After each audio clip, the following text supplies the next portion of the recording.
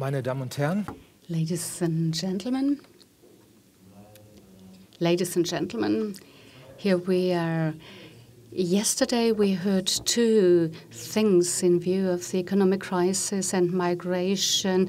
People feel insecure and afraid. It might be easy to give simple answers to a complex situation, but this is a strategy of right-wing populists. The borders we should write away are those of our own solidarity towards people who need our help as the developing borders within our own society. I would like to talk with our guests to the experience of success of achieving this and how this situation is reflected in their countries, and then talk how they, in their artistic work and writing, work as an activist. I would like to start with Yavuz Ekinci.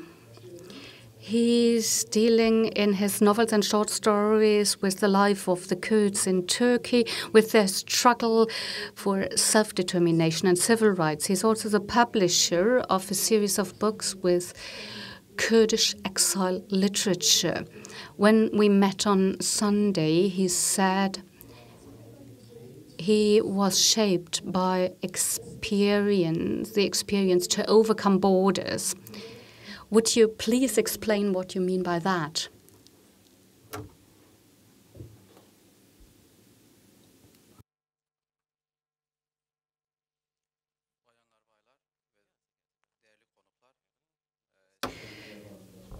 Ladies and gentlemen, dear guests, dear colleagues, I'm very happy to have the opportunity to be here among you. We discussed yesterday with Thomas that first I wanted to share an experience with you.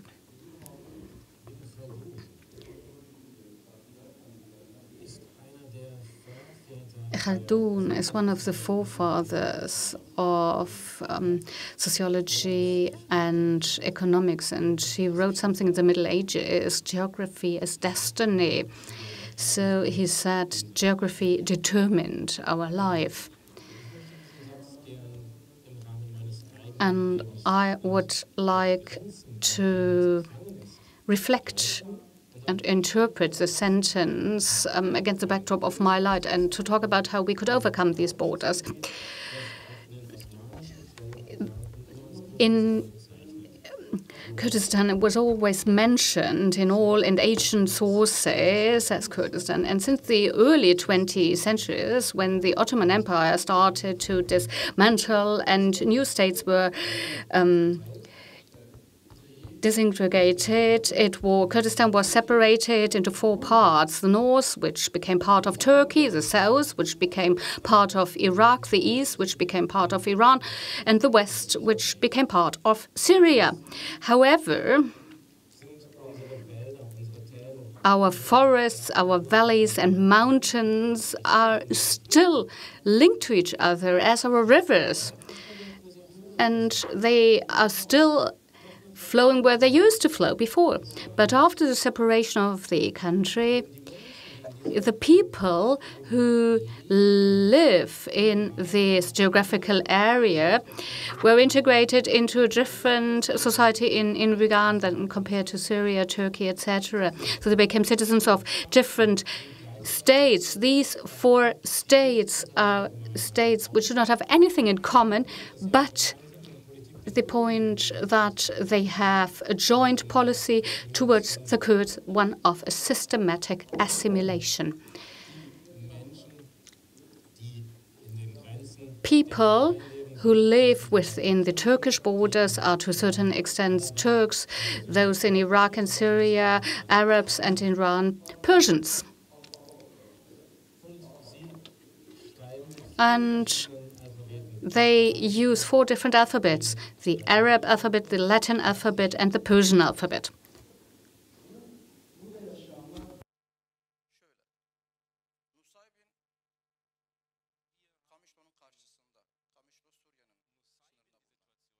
In Musaybin, we have the situation, it's in Turkey, vis-à-vis Kamishlo, in Syria, Suraj in Turkey, which you might have seen on television.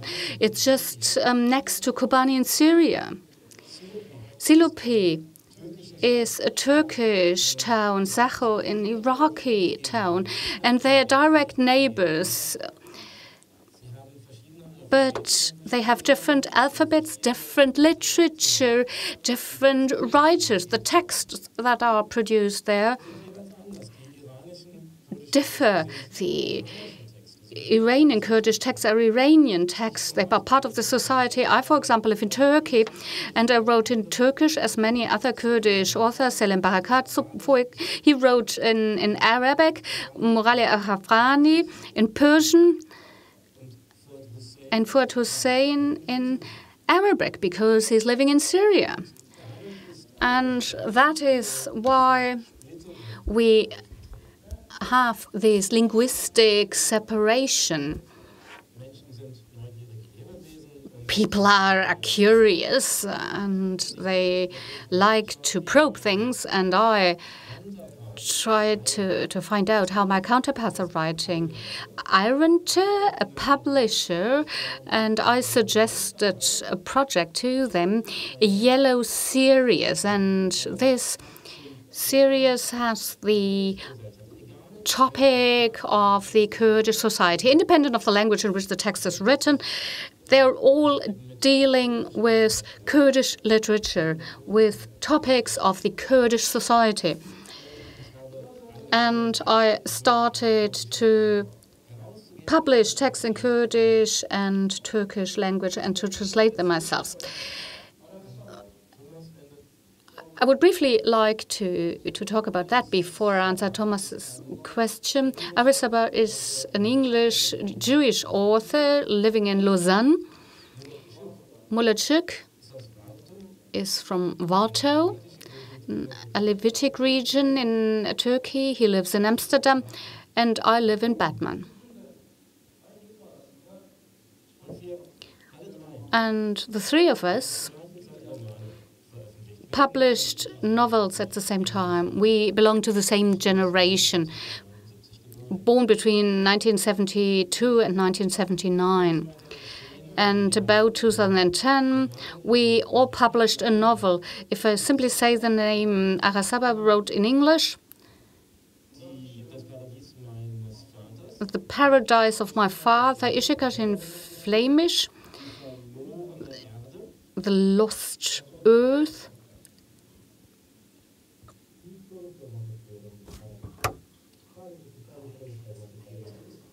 this yellow, are they published in translation or are they published in the original language?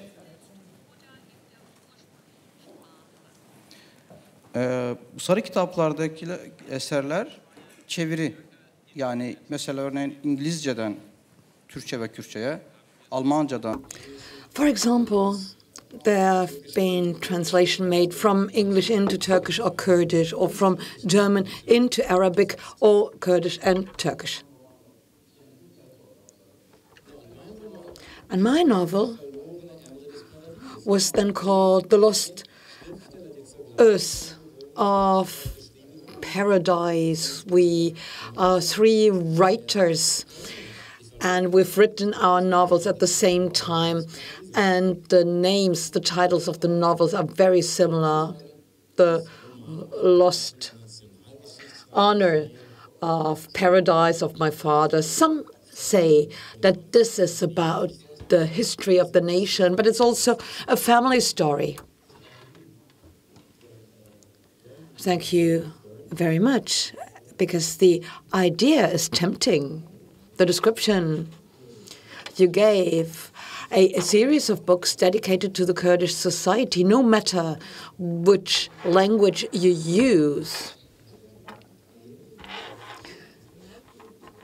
And, I mean, we could also envisage such a series concerning the European history, no matter which language you use. Now, I'd like to address Rosa Liksom. She's an artist, a writer, a filmmaker.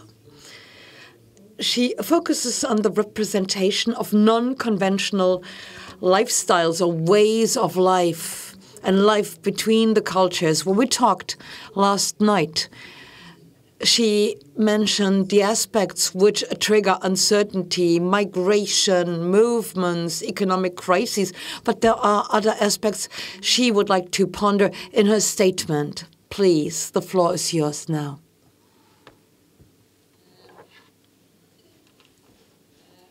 I have many statements, but those things what I'm just now very interested in is the political situation in every Scandinavian and Nordic countries, because you know we have had this fantastic Scandinavian values after the Second World War, and we have lived in a paradise in Nordic countries.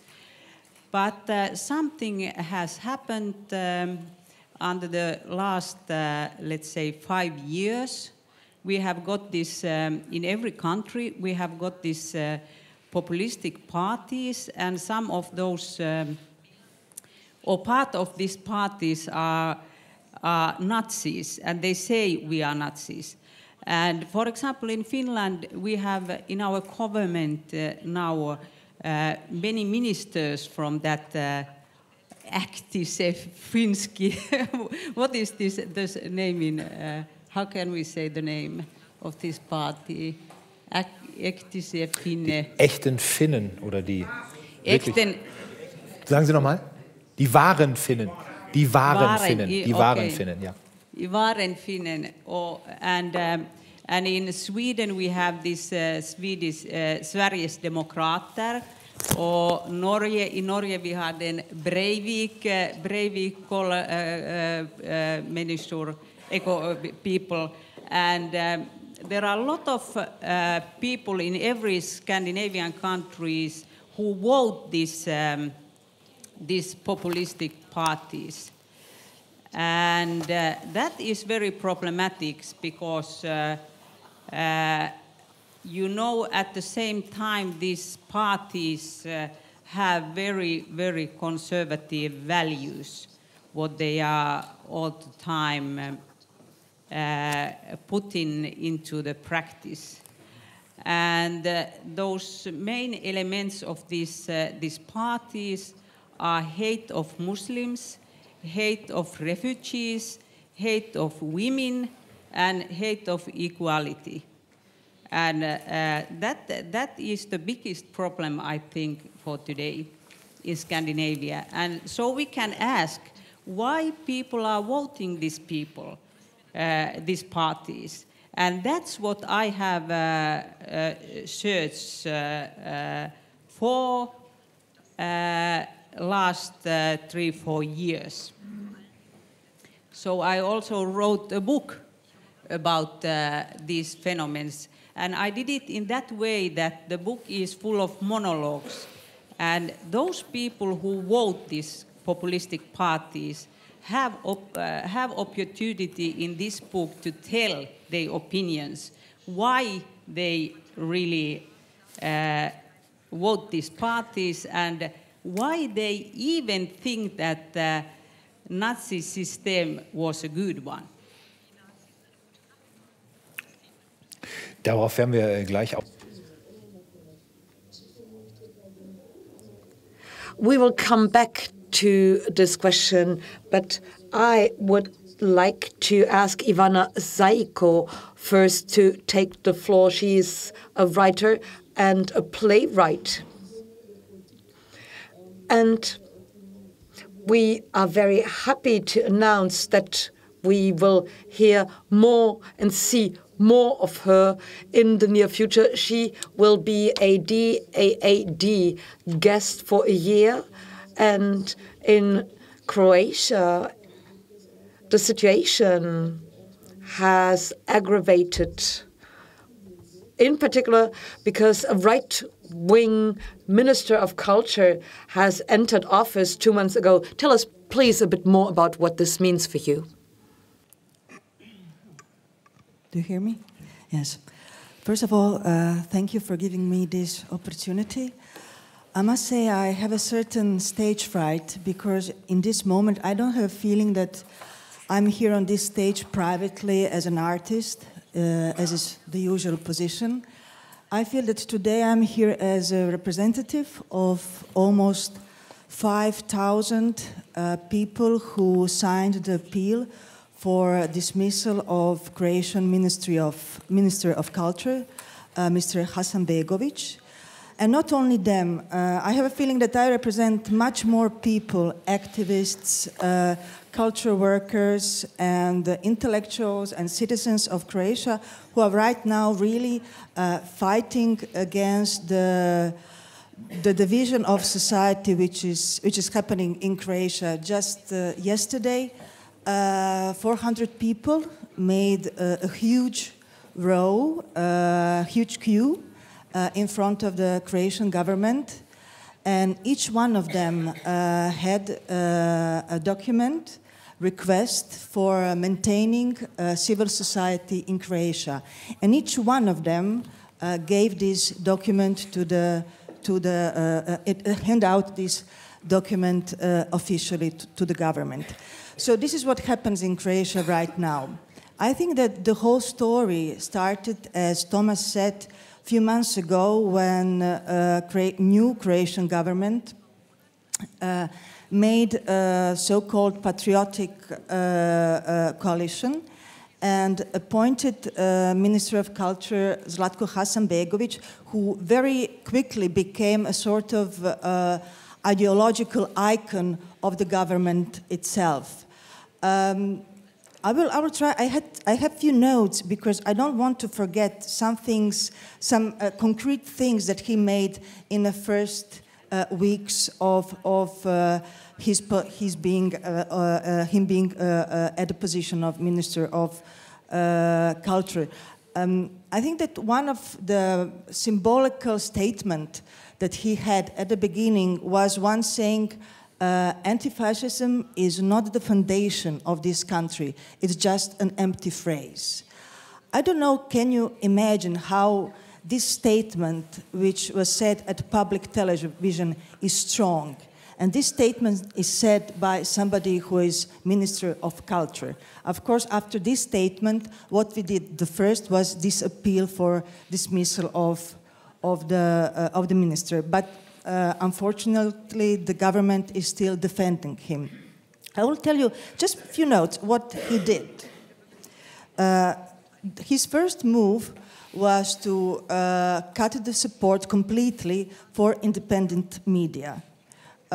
Independent media is the place in which you hear critical voices. Independent media is the place in which you get informations. So right now, there is no financial support whatsoever to the independent media. The second thing was that he helped to dismantle the structure of the public television. All editors, but all editors of the television and in the radio were dismissed.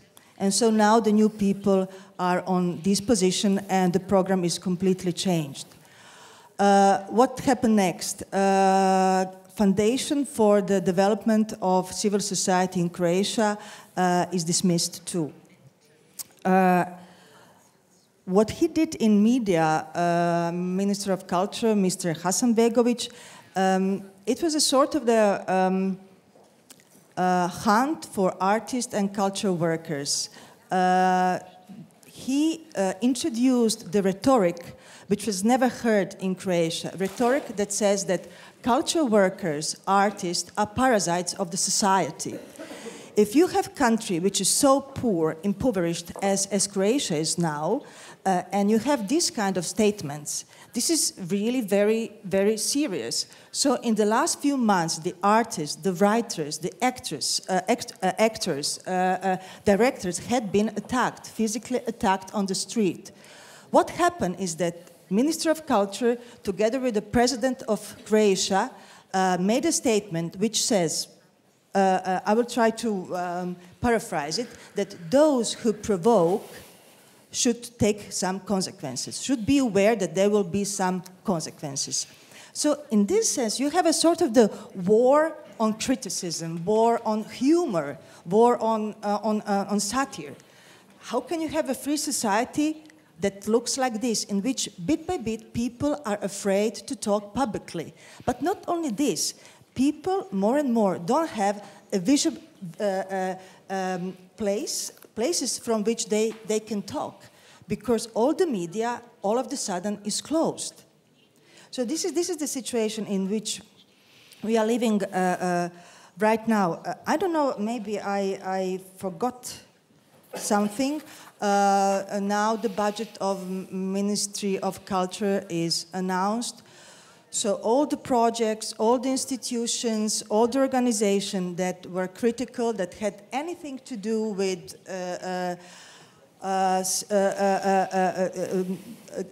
the values of some kind of development society, have been reduced funding, or they don't have fundings anymore.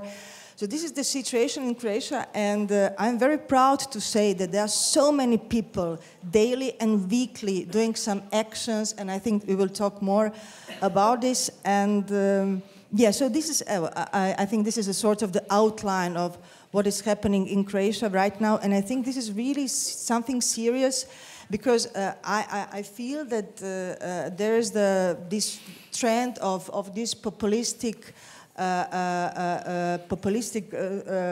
movement in Europe, and that for the countries as Croatia, which is poor, which is in deep economical trouble, literature only literature or only art is not enough to bring some practical solution to the problem, which is really serious.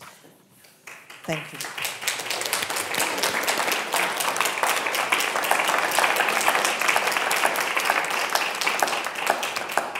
Wir werden gleich aus.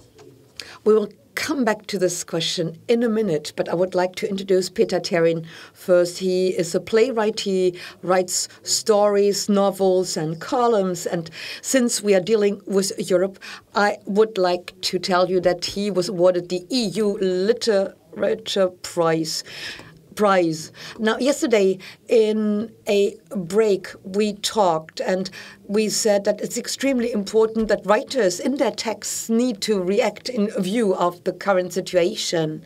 Now, before we talk about this aspect, I would like to mention another aspect, because Peter lives in Brussels, and he told me yesterday that the big question we are dealing with in Brussels is that why haven't we anticipated what happened on 21st March. What did you mean by this question, I wonder? Hello, everyone. Thank you for inviting me. Thank you for being here on this beautiful day. I don't live in Brussels. I live on the countryside. Sorry. No, that's okay. That's okay. Brussels is only half an hour away. Yeah, 22nd of March was, for our country, a big shock, because we are very peaceful people. We are the living compromise in Europe. Belgium is a country that was founded in a compromise. We have a bilingual nation, and there's actually 3 official languages. We have many governments, which cost us lots and lots of money. But we are not at war, so that's good. We don't try to kill each other because we speak a different language, which is a good thing. There has been lots of talk about refugees and immigrants, and one of my colleagues from Cyprus, I think, even used the word settlers, which has a very 19th century ring to it,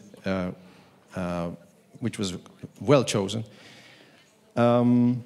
I think we're forgetting something in these discussions, and we're forgetting that all these center-right or even extreme-right governments have been elected.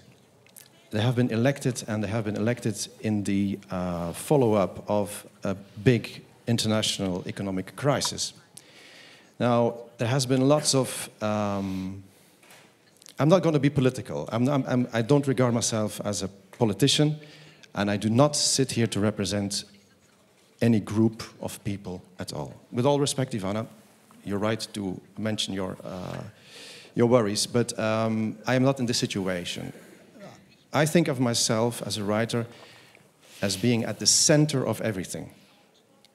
You could compare it by being on the North Pole, and everywhere you look is south. And I think that's a very good position for a writer. And I understand that Rosa is trying to understand in her work why we have these governments.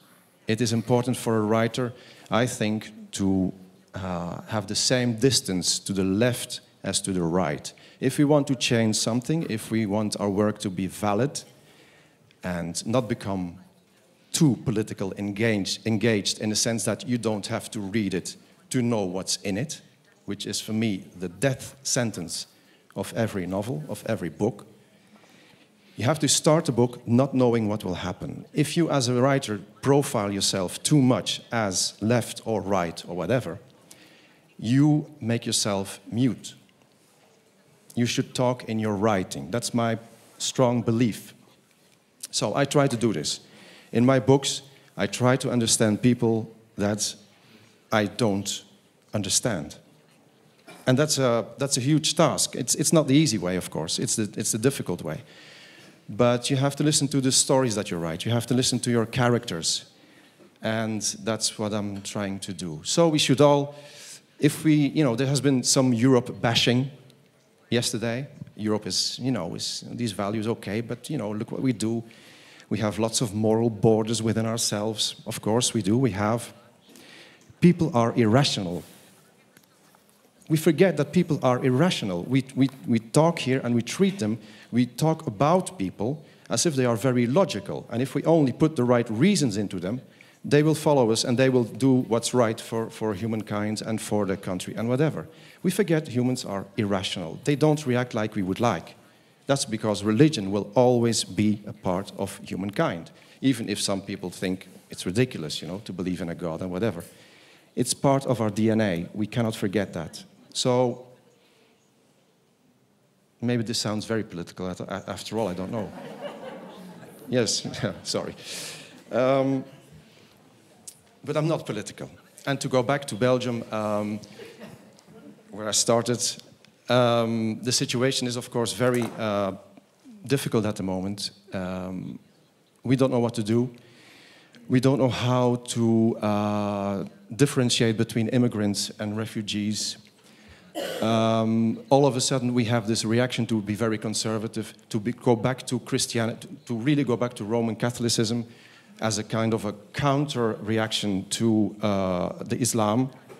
There are certain aspects of Islam that I think we, as Europe, we cannot tolerate.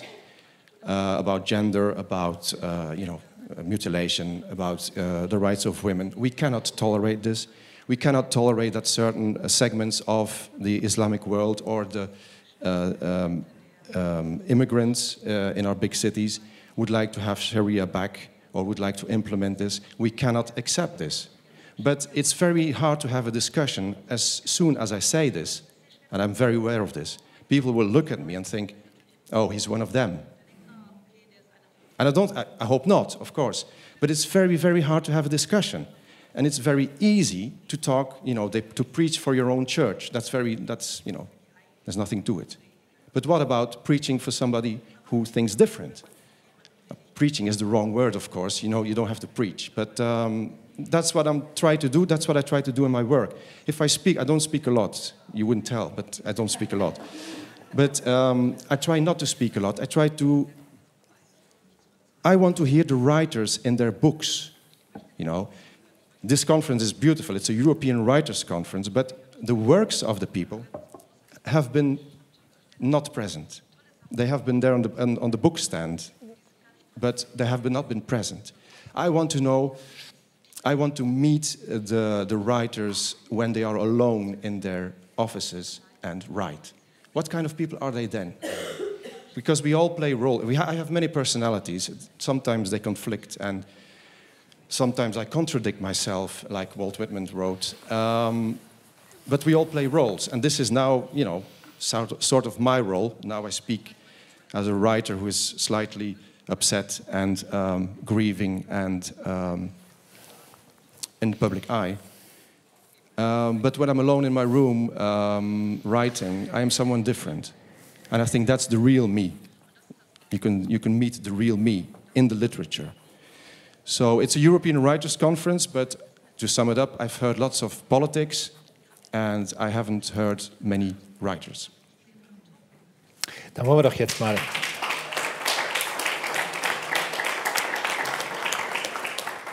eine Autorin hören. Now let's listen to an author, Rosa Liksom. You said in your last novel, that's Life, the title, people say something which elected the true Finns. What Peter Terrin said, you try to understand people who do something which contradicts your thinking and your attitudes. What did you understand when you wrote this novel? What are the motives of these people to really elect the true Finns?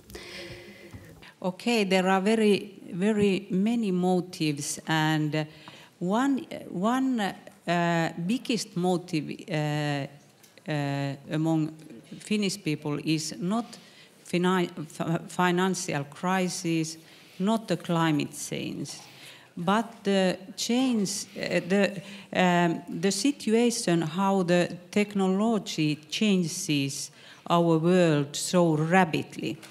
So people are really worried about robots coming and artificial intelligence, and all these changes what are just now among us. I mean, how the work is changing. There are no more working places. Before, those factories went to China and to Cambodia, Vietnam.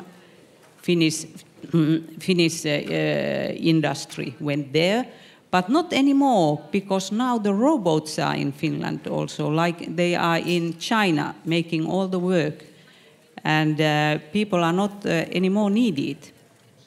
And also this situation that all this, or part of this work, what people do in hospitals and with old people, so there are robots doing that job, and people are really afraid of that how we can live with these robots in a house for old people. And this populistic party, for example, in Finland, gives very simple answers about life. So that this populistic party in Finland, so they give new identity for people who have lost their identity as workers, for example. And so there are a lot of people, so workers who are now without job and who can't never get any job more because it's automatized. Their jobs are automatized. So they have lost their identity as a worker, and now this populistic party gives to them new identity as a true Finnish people who really create this country and this welfare. And we don't want to share this welfare with any Muslims, any refugees, and any other people. So we want to keep all this by ourselves. And the same voices you can hear in Denmark and in Sweden. That is the biggest fear for the future. How we can get living because there are no work, all is automatized. So how we share all the incomes so that people can live. And the future seems to be so that it's not equal. There are a lot of rich people owning these factories where the robots are working 24 hours in a day, no holidays, no salary. But those people will keep their money and put them in these tax-free countries in Europe. And so the gap between rich and poor people are really, really growing all the time. So that was one. At one point was very interesting because some of my friends, what happened? Some of my friends who have been voting for Green Party for 15 years, now they vote this terrible populistic party. And when I ask them how this is possible that you vote for this Nazist, so they say, yeah, but you know, this political system is so boring and it has continued so many decades that they really want something new and some colorful and flashing and, you know, something new. So, as you said, people are making these decisions not so much politically. There are many different reasons and not rationally. But I think it's terrible. But anyway, so that is my conclusion.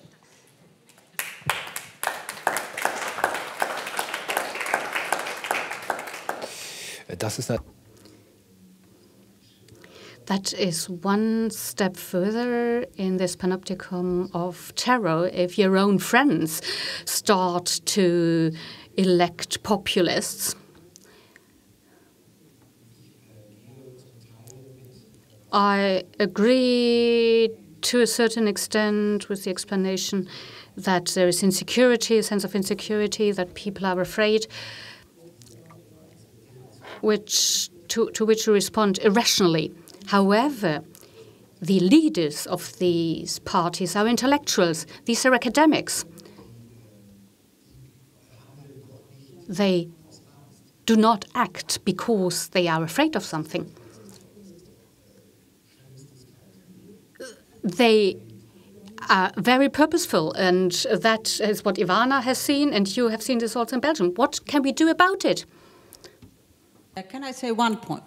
Yeah, because in fact in Finland these Nazist ideas never died after the Second World War. You know that we were allies to German Nazis during the Second World War. So they never died. They only went underground and waiting for the right moment to come back. And now they are back. Say something. Just. Yes, thank you. First of all, I would like a bit to reply and to stretch the conversation further for what Peter said. Sorry, about writing from the position of another, trying to understand somebody who is completely different from yourself. And you are right. This is political stance.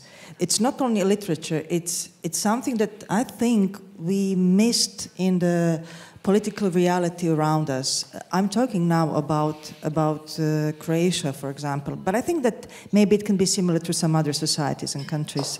That you have, for example, left intellectuals, you have people who can be seen and heard publicly, but when it comes to some issues, to some fears, to certain emotions, they do not discuss them because they are just too banal for them.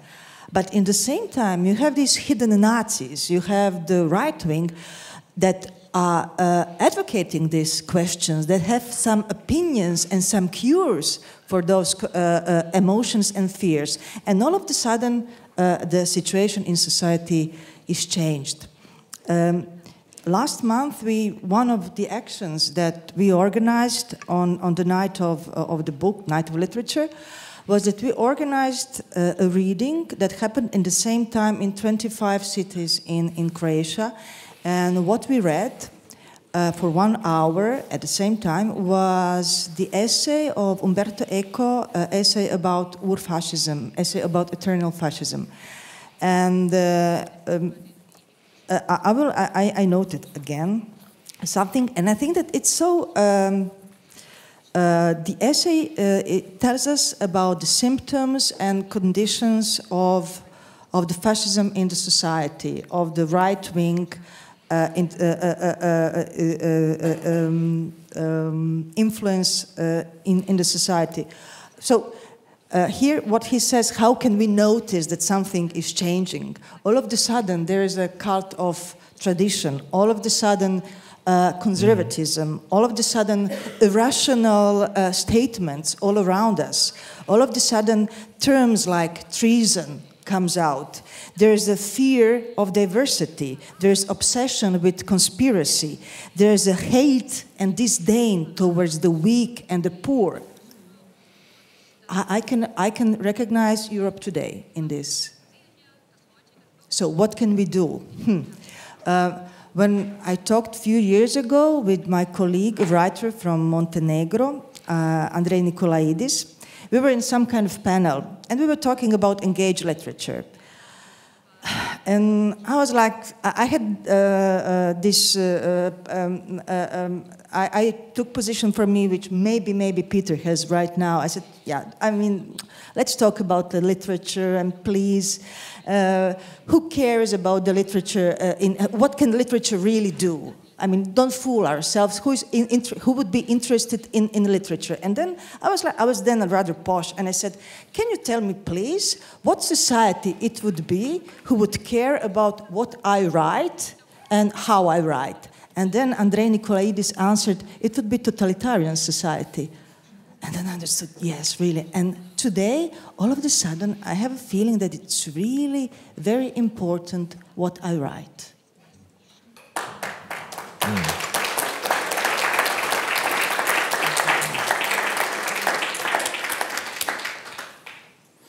Evet, hep soruyoruz, ne yapmalıyız, nasıl yapacağız? Of course, we constantly ask ourselves what we can do, what we should do.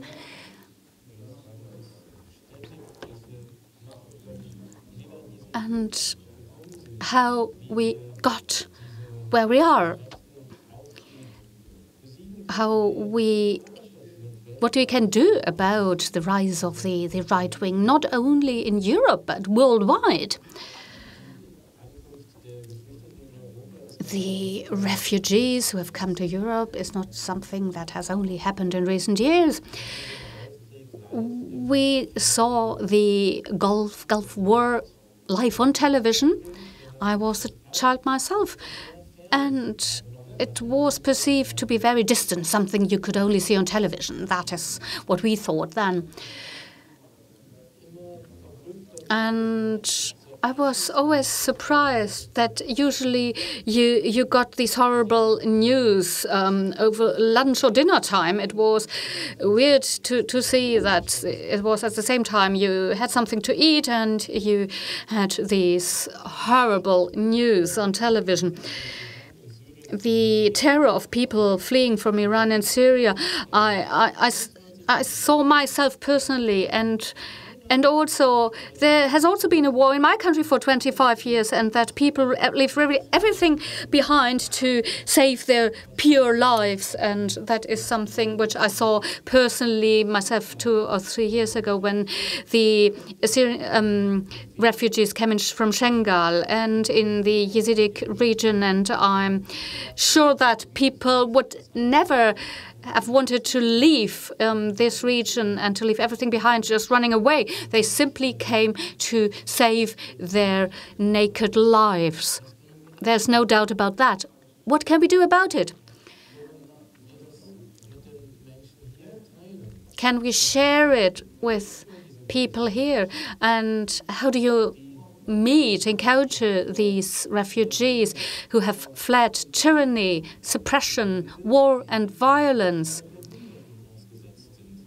which they have been subjected to for centuries to a certain extent, because it goes back to the division of the countries in the late 19th century.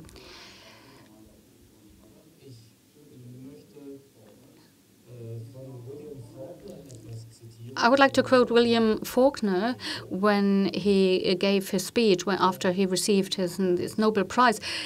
He didn't want to reduce a human being because we have so much to lose, because the pain and the suffering of a person is the value of the world. If we think of the world as a boat, Europe might be on the upper deck, but when the boat will drown and the upper deck will also be flooded.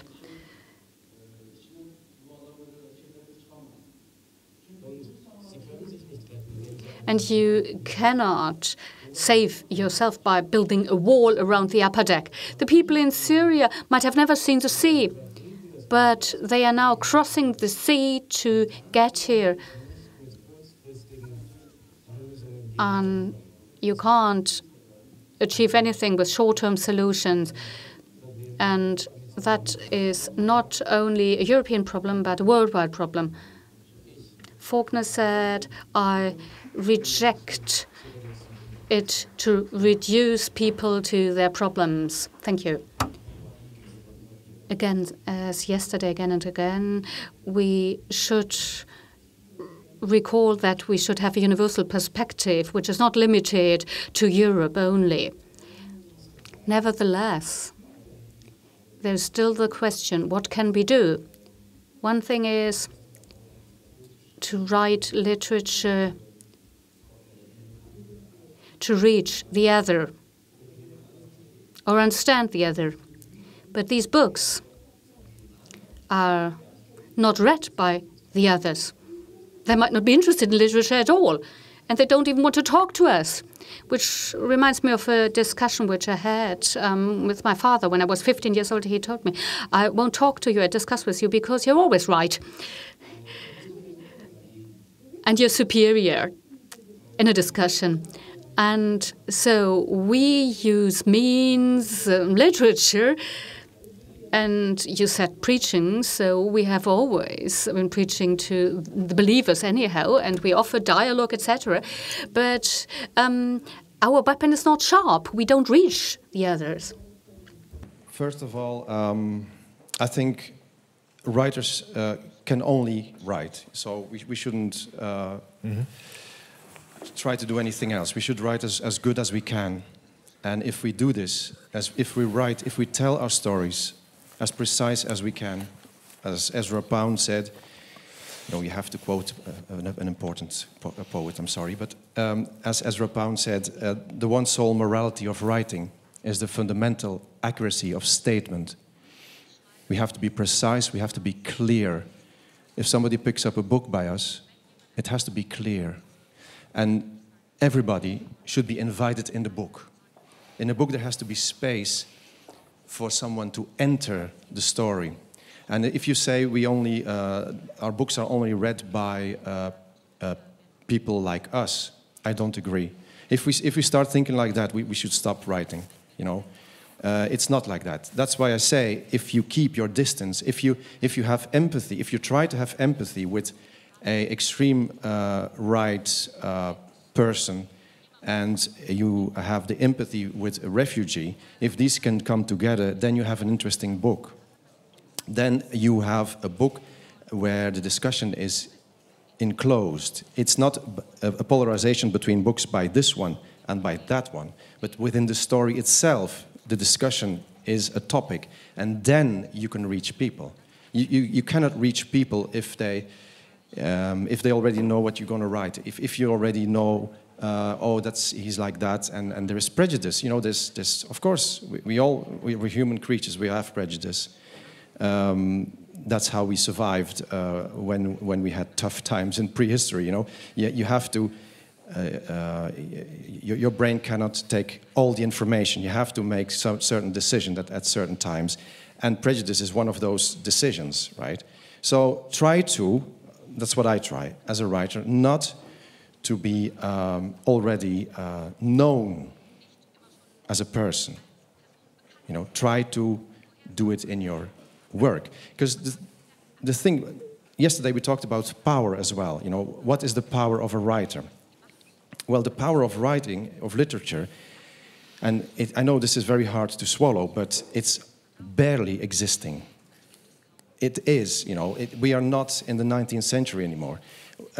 It is hardly existing. And the only time writers really come on television or on media is to be there, or they are satire, or they are shown as a kind of clowns, or they already make a statement that everybody knows already, because media are very conservative as well. You know, they like to know what's coming on. So forget about power there. The power of literature is in the book, is in the text, and not in the writer. That's my belief.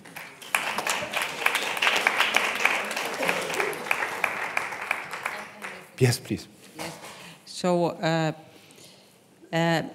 my situation is that kind, a little bit different, because I'm an artist too. So I have a really different kind of many medias to work with, and I have done it 35 years now. So I make videos, I make movies, I photograph, I use internet quite a lot, putting my pictures there, and so writing is another thing. But today a picture is very strong. So I have worked last 10 years with Afghanistan burqa in my photographs, and it's very, very attractive for young people today, these photographs. Yeah, because those people who don't read books, they love photographs, and you can put so much input in every photo. And if I think about my work as a writer, so I never put feelings in my books. I try to describe those or write those stories so that the reader get a lot of feelings, but they are not in the story. They are behind the story. So that and also I don't give any answers because I don't have any answers, but I have the right to put on the light those things which I feel is very important to discuss. And one thing is that I used to go to schools also to discuss with teenagers. And it's always so that they read my books beforehand because they have to read them. And then I go to school to discuss with them. And that is very, very important thing, because teenagers are very eager to discuss when you go there. And so we can go very, very deep together on the questions concerning society, or the whole society, globalization, human being, what is Homo sapiens as a species, and so on. Can I also add something? I would like just to add, because I never spoke about that as I direct and I perform. In some way, I have a feeling that exposing yourself in front of the audience gives you opportunity to see the people that you talk to see the people that you are trying to communicate with. Also, to expose yourself as a citizen who does something in public, on the street. I mentioned recently this reading. you get to know society better. I will give you an example which is really bad. I was reading this essay, The Main Square in Zagreb, and each time I would read out anti-fascism, the guys around me would scream, "Down with communism." I mean, there is no sense for me. But what you can tell from this is that society is really divided on the people who read and the people who don't read, people who have knowledge and people who are ignorant. And those ignorants, there are more and more of them. And that's why when we think, okay, what can we do?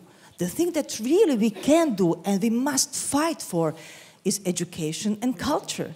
And this is what we really can do. And for example, how can we fight for this? First, and the most practical thing is that we always, but always react when somebody is trying to pull off the money, because culture and education must be free and must be financed. And this is something that is really European value. This is our achievement. United States never, or maybe during the Cold War, never had education and culture which is so much financed and supported by the government. This is our achievement, and and it's not something that was that we had before, for example, Second World War. No, it's something new, and we must take care of this, because this is a platform for the healthy and better society. So yes, of course we can do something. And I mean, it's not really activism. It's something that you do as a citizen. It's nothing special. We do it for ourselves. We do it for our children. And that's it.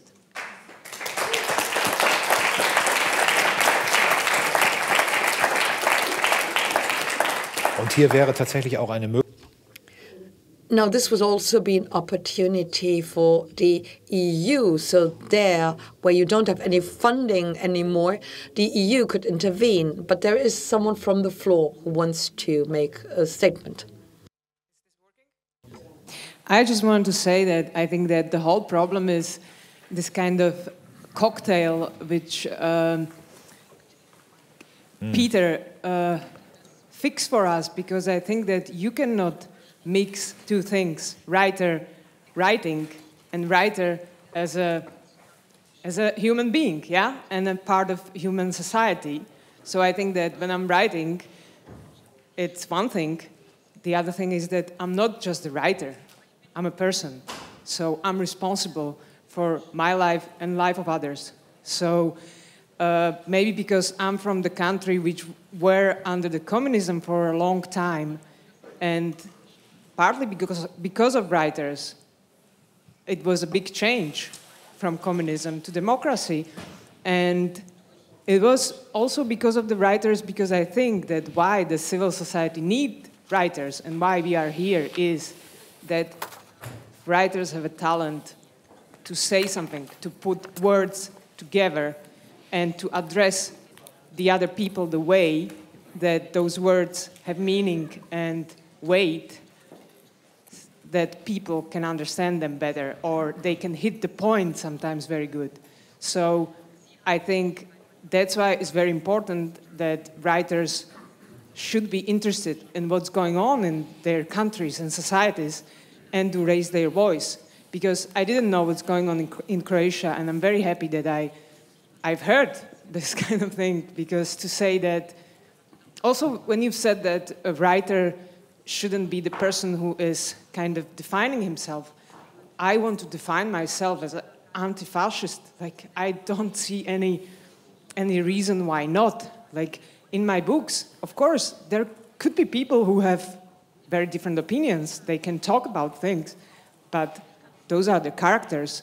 It's not that I'm not sure about myself, where I'm standing. And I'm sorry, it doesn't make me a worse writer. Not at all. Like, think about Václav Havel, yeah? Like, I don't think that he was a great writer, he was a great person, but like Hans Magnus Enzensberger or Italo Calvino, or, yeah, I think that a lot of writers were raising their voice to help something, or to, I don't know, I think that to be against violence is something which is very valuable, and I don't want to be deprived of define myself like that just because I'm a writer. That's all. But I've never said that you cannot be politically engaged, or that you can have certain views, or that you know, the act of writing is a statement in itself. You know, it is something that is an engagement. You know, you talk about people, you show what people are like, what we are like. So I think that's political in itself. And of course, some writers will be more, will have a better political talent. I don't have that. I'm just, you know, I'm a simple storyteller. And I think you can, you know, we're always talking about reaching those people who don't read. I think we need, you know, we don't have to fall on our knees for them and do something we don't want to do, but we have to keep our stories clear and simple to show them something, in a way, I think. And I'm afraid that if my political views are too much involved in the book, that would, you know, might prevent them to try to read my story. And I want to tell the story because it's about humans, whatever they are, links, left or right, it doesn't matter.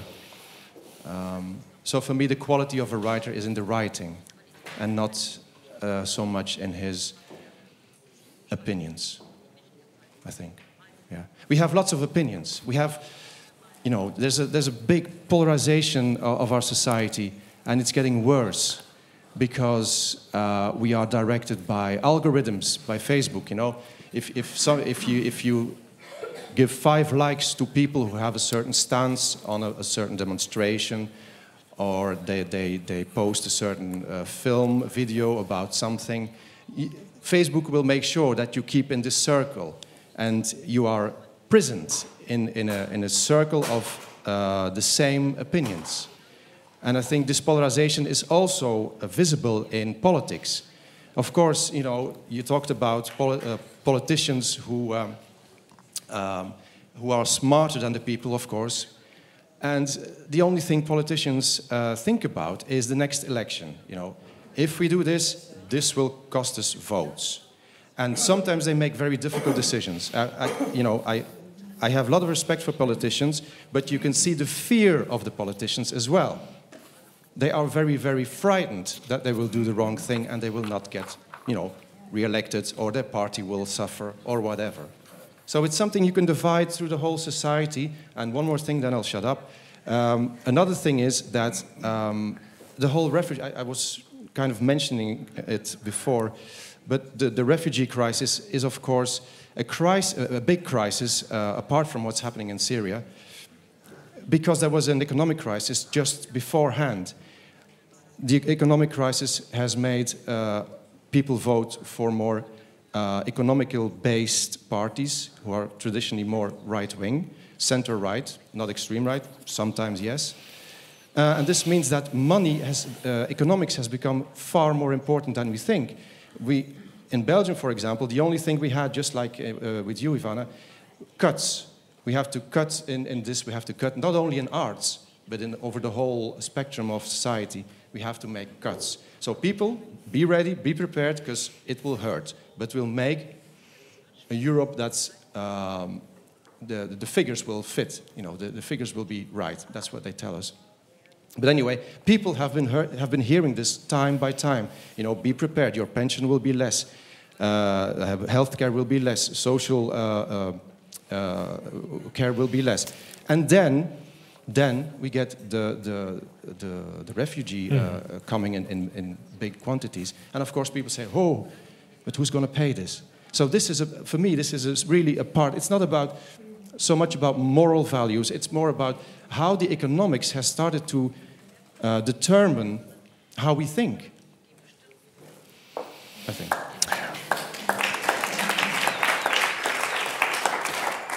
In der Reihenfolge der Meldungen. There are several requests for the floor. And the gentleman first, please.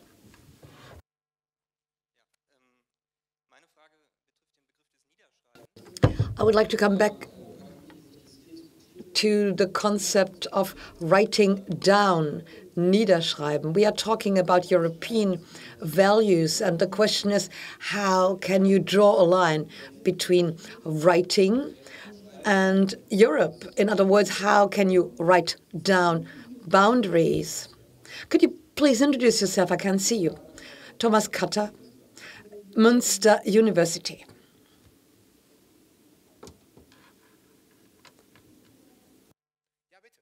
May I give an answer?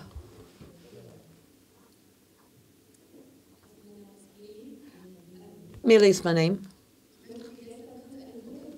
Because I would like to answer, because I would like to build a bridge, because this is exciting and this is true.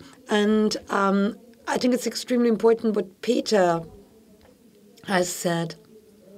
And that's why I would like to answer the question from the audience. It's exciting because there are 4 writers or authors, 2 from countries where you can write whatever you want to write, where you are free, where your freedom is complete. And then there is Ivana from Croatia, where every provocative word could be seen as dangerous.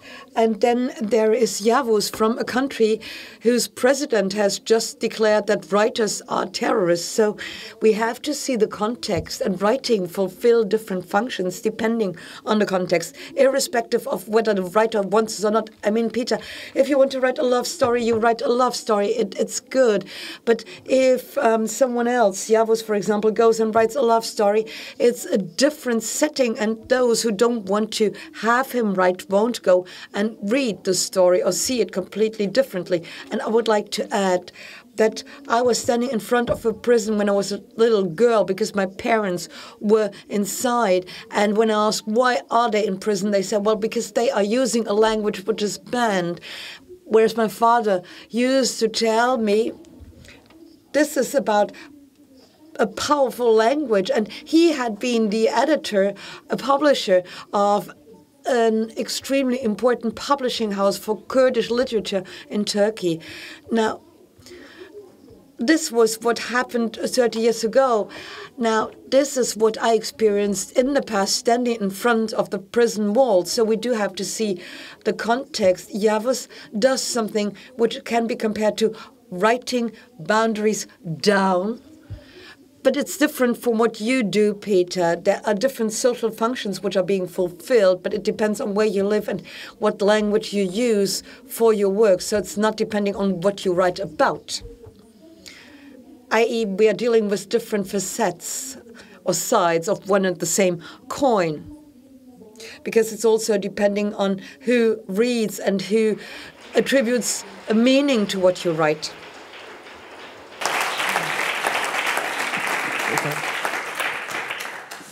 Yeah, I would like to give a short answer. Of course, I mean, I'm here sitting as a Belgian writer and not as a Turkish, Kurd, or Syrian writer. Of course, I'm slightly offended that you accuse me of only writing love stories, because I write much more than that. Actually, you know, the topic of, you know, okay. I invited you. The topic of this panel discussion was borders, and I've written a novel about, it's called The Guard, and it's about 2 guards who guard this very rich building, and everybody has left. It's an allegory. It's kind of an allegory, and one of the guards is very European-like. He's a doubter. He doesn't know for sure. The other one's a more American type who is very straightforward. And I show in the book how his moral principles slowly are crumbling down by the influence of somebody else, and how this works, how indoctrination works. So The Guard is a very political book. It still is. It could be. The book could be about. It was based on the Iraq War, when we had this indoctrination of George Bush and Blair always saying to us, weapons of mass destruction. It was like a word that we were indoctrinated by. Everybody in the end believed there was weapons of mass destruction. So it's a book about politics, about world politics, about war, about how some very decent person becomes in a situation where he's actually torturing somebody, and you can, hopefully, that's what I tried, explain how he came this far. Now, that's for me is interesting. How do his borders crumble down? How does this work? Now, that's my way of telling something about the world. Of course, I cannot, it would be ridiculous if I wrote a story about as a refugee, because I'm not. And, that's my function, that's my obligation as a writer, and to write stories who are valid, who are important, tell something about us, and especially show us what it is to be human. That's what it all comes down to for me. Danke. Priya. Priya? Very animated in my mind, listening to you all over the last minutes, and this question of literature and politics. And I think my own feeling is that literature doesn't need to be political, but that writers sometimes need to, because writers are also citizens. So I'm kind of very much in Ivana's sort of camp in that regard. But for me, actually, this whole conference, and the reason I was so happy to be asked to be part of it, is because I think it actually questions this notion of the political and challenges our sense of what the political is and enlarges it. And being here and listening to all of you, I really have the sense that what we are doing here is kind of living out Hannah Arendt's definition of the political, which is not about party political and being on certain sides, but which is the kind of space and the power that's realized when people come together to think and act together. And I think that's so beautiful. I think that's something that's lost in politics. And to revive that, in this kind of constellation is, for me, just a really wonderful thing and more of what democracy needs.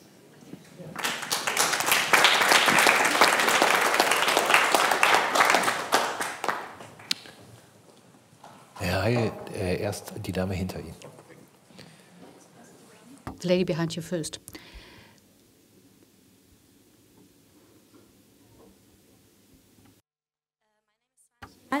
I'm here from the Art Academy Weißensee in Berlin, and I would like to come back to your question and just try it again. I would also like to hear more about the writing part in Writing Away Borders, in your very personal writing. So I heard that some of you have sort of an anthropological approach to it. You listen to people and you write down what they say. I heard that you work with empathy a lot and you try to feel yourself into, if I got it right, someone who's close by, because it wouldn't be a refugee. The perspective you take there. But what about the actual text? Like, how do you write? What is it in the writing you do that actually does away with borders? Do you think about that? Do you not think about that? And that goes especially to you two, too, because I've heard less about that in the panel up to now. Thank you. I will try to make this short, because when I start to talk about the writing, of course, then, there are 100 thoughts, and then I'm very long and very confusive and so on. It's like, for me, there are always two important issues, of course, what I write about. And very often, although I don't want to, these are some questions dealing with some social or political issues. But mostly, how is to be individual in the conditions which are not really good, to live in. The second, and maybe even more important issue for me, maybe the issue in which I enjoy more, is the structure itself. Because I always think that how you write is also, it's the most political thing. Because how you write not only describe you as a political and creative and unique author or a person, it also puts you in a sort of the literature, or in my case also theater scene, which is small. So when you write, you very well know that you will not reach lots of people, that you will reach only ones who are interested in style, in structure, in some other issues of art and literature. So for example, when I wrote a novel, Rio Bar, it was the novel dealing with the war in ex-Yugoslavia, with some certain things, certain events in this war. What I did is that I tried to combine as many perspectives that I can. I didn't come like I will write a truth, no. I will write from one position, no. I will say who the enemies, no. I will try to write a political novel without enemies, just with the people who cannot communicate, who cannot understand each other. And then I used interviews, documents, transcripts, my own fiction. So I try to, it is not really collage, it's something that everything is merged together in some kind of natural way. But this was my try to write away this kind of political borders of misunderstanding and try to make misconceptions the creative. Okay. Rosa, Liksom. Okay, so when I think about these borders, what I have, so the biggest border is inside me. So it is the super ego what is telling me all the time, this is not socially correct if you write like that. The language what you use is not socially correct. You are too brutal, you are whatever grotesque. And so the biggest work for me is to shut down this sound of superego. And it's always with me. And I always have to fight against it because I have to be honest to myself. But it is not an easy job. And another thing is, if we really think real borders, like border between Finland and Russia, and you know we have this very, very contradictory and quite awful relationship to Russia. And people are not interested in Russia, in Finland, and we can say that there are not so many good feelings toward Russia and Russian people. And when I wrote this book, Compartment Number 6, and it happens in a Trans-Siberian train, and in Siberia, and in Moscow, and in Mongolia. So I just described in the book how I felt what I saw there, and how I felt this atmosphere, and how I felt those people I met. And I didn't put any like opinions, I like this or I don't like that. I only described. And when people read this book, so it happened that half of the audience usually say that you hate Russia, and the other part says you love Russia. so that I think that is the way how we write away these borders.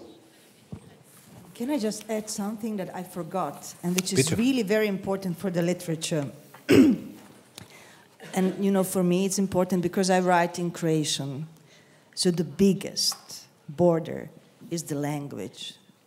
And, you know, when we are communicated, we have here translators who are really the silent heroes of, and they are enabling us to understand each other. And when you write, you have the translator who, it's like drawing a picture which all of you, except my translator sitting here, author and translator Alida Bremer, can't see if she doesn't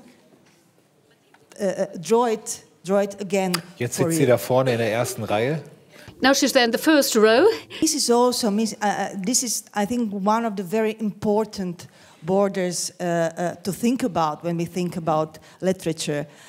Unfortunately, I think that this panel didn't go in these directions because conditions in which we talk, situation in which we talk is different. I think that the conditions of writing and publishing books have changed, so this discussion didn't go so much towards the literature, but yeah, I had the feeling that I must say this because I think it's fair. Absolutely, a very important aspect.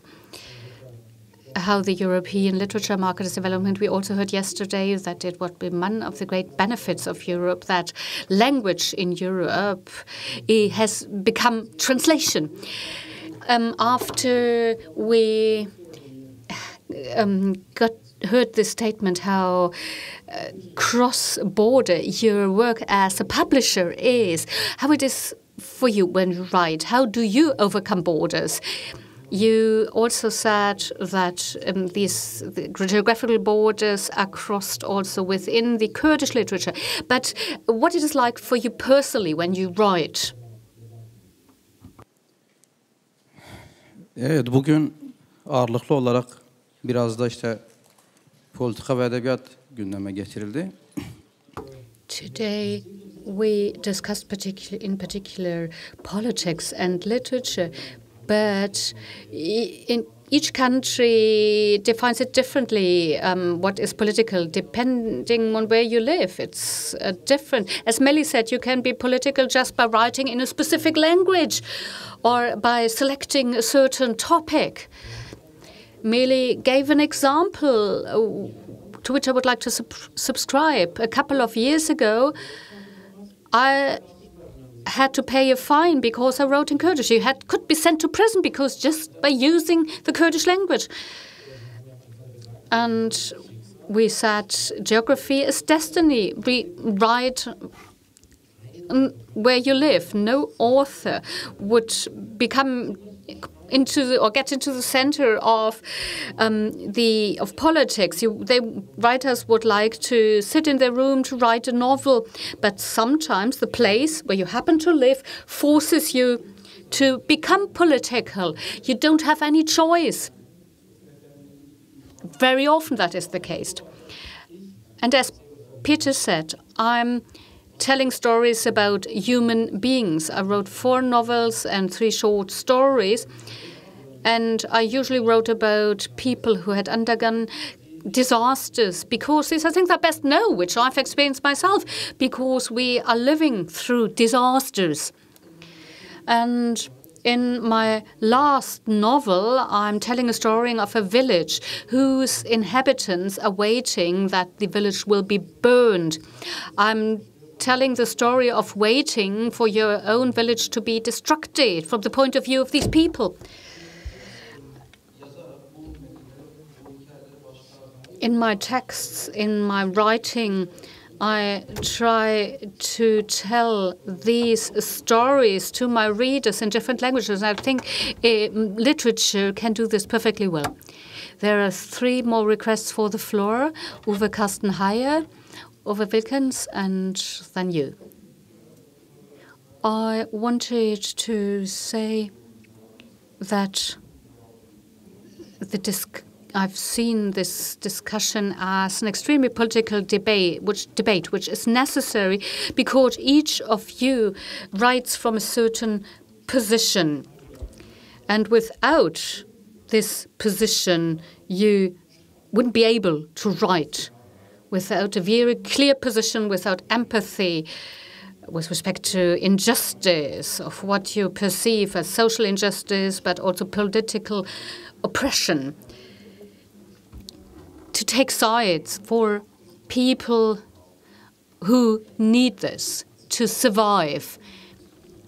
That is how I understand your discussion. I live in a country which is considered to be particularly rich and great, not described by me, but by many, like this. And in this country is 1 child out of 5 lives below the poverty line, has no possibility to participate. We have 7 million of people who can read or write and 8 million of so-called functional illiterates. And we have mass of schools where people go, they're afraid because they don't know whether the roof will come down while they sit there. So as writers, we have to take sides. Those who are suffering here in our country. The suffering is different from suffering in Croatia, and the pressure is different, of course, and can't be compared with the situation in Turkey, of course. And in Belgium, well, the two languages have caused problem, but you don't kill yourself, so which is progress, some progress. And what I hear from Finland or Croatia, I didn't know what you said, and I asked myself, why don't I know this? And everything you said was very political. And I cannot imagine how you can live without a very clear position which has a political effect. And that is why I don't quite understand what our Belgian friend wanted to say, but I understand everything what the rest said. Rosa. One thing what I want to say that in Finland, when this is politics, but I have to anyway say this. So new government, when they made new government and took this populistic party and this Nazis also part of that government, it was very well done. Because now supporters of that party has gone very low, because it's a democratic system, and they are in the government and they have to deal with other parties, and that is fantastic.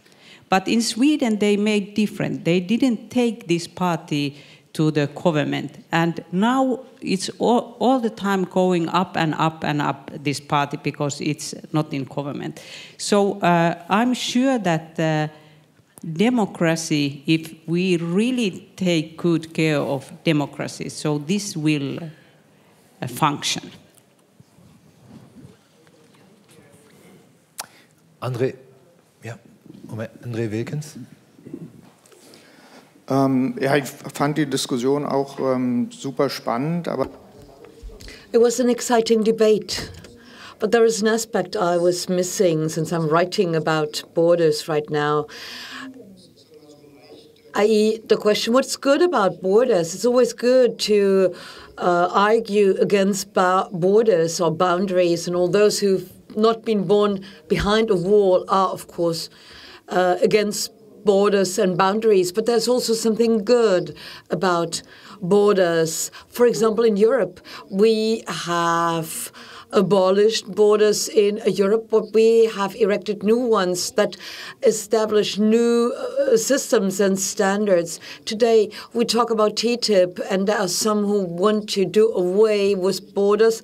Others organize protests in the streets and say we do want borders because we don't want TTIP, and we do want to safeguard our borders and our standards. And nobody's in favor of borders. Yeah, right, but if you consider a title a metaphor, you have different ways of understanding it. An author from Iceland and one of the participants here, and I've really been enjoying yesterday and today. And one of the things that I have experienced is how various and different approaches we can have as authors, both when it comes to direct political engagement in our lives and in our writings, and how we can also approach the whole issue from the point of view of the author and the aesthetics of writing. And I think it is important that we do not try to fix any roles. That we do not say, this is the way an author should behave in a political situation, or this is how we should write when there is a massive crisis. Because we should always be on the side of the author and literature. because there are enough people who are trying to tell us what our roles are and what literature is for. And for example, the most avant-garde, experimental, seemingly useless poem is a text that is working on the borders of what is possible in language. And when we are working with what is possible in language, we are working with what is possible in thought, and we are creating new tools to answer back when our reality is threatened. So I think we should also respect those who want to sit in a cabin in the woods and write one poem a day about a little something they find on the forest floor. A poem like that could become the most important tool in an hour of crisis. Thank you.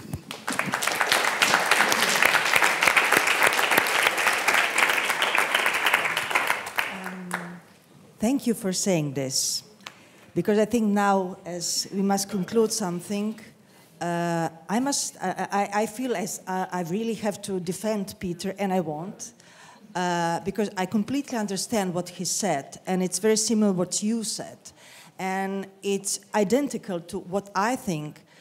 I really believe that in situation as this is now, the position of writer, not position of citizen, position of writer and writing and literature must stay in some way intact, must stay aesthetical and must stay beautiful. Because if you have the society with a tendency to become full of hate, full of fear, full of hysteria, then you really need to show the other option that okay, we might not have political power, but we have some kind of will. We have a vision of better and healthy society. We have a tool to make the world really beautiful, and we have style, and we will win. Immerhin verfügen wir über die Instrumente. Right. We do have the tools to make the world a beautiful one. Rosa, please. A little anecdote what happened yesterday, because this is so funny when we think about history. I'm very interested in history, and I know that we can't learn anything about history, but anyway. So I met three teenagers on the street yesterday, and I asked them, they were like 15, 16 years old, five boys and girls, and I asked them, can you tell me, am I now on the former area of East Berlin? They look at me. What East Berlin? There are no East Berlin. What East Berlin? They asked me. And then I went to this museum of Checkpoint Charlie. And there were two girls working there in this museum. So I paid my ticket and I asked these girls, can you tell me in which direction was the former East Berlin and where was the West Berlin? So the East Berlin, West no idea about that. And they were working in this museum. So let's leave the history. Vielen Dank. Thank you. So this should be the two concluding remarks by two writers who are close to the North Pole, Sjón from Iceland and Rosa from Finland. I don't want to make a summary, and I am looking forward to the next panel, which will be about what language we speak or use.